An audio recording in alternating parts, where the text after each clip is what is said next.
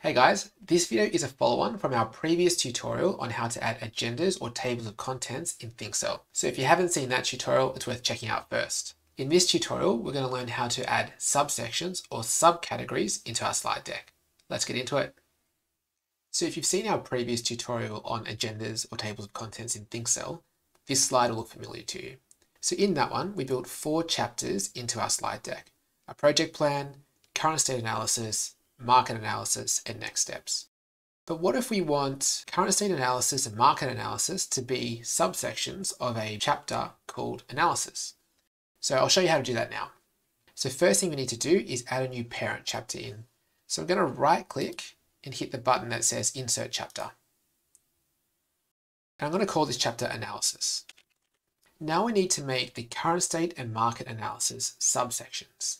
So first thing I'll do is click into current state analysis. Then in the PowerPoint ribbon under home, I'm going to click the button that says increase list level.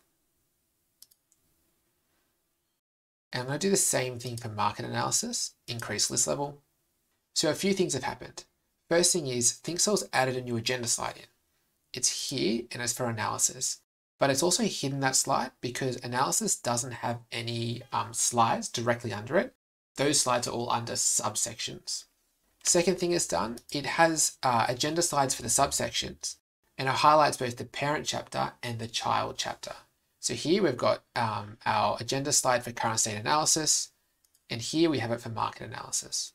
One thing to note is the child chapters only show up if you're in the right parent chapter. So if I go to draft project plan, I can't see any of the child chapters within analysis. I can only see them when I'm in the analysis section. So that's it. That's how you add subsections or subchapters into a ThinkCell agenda. If you have any questions or comments, please drop them in the comment box down below. Hope that was helpful.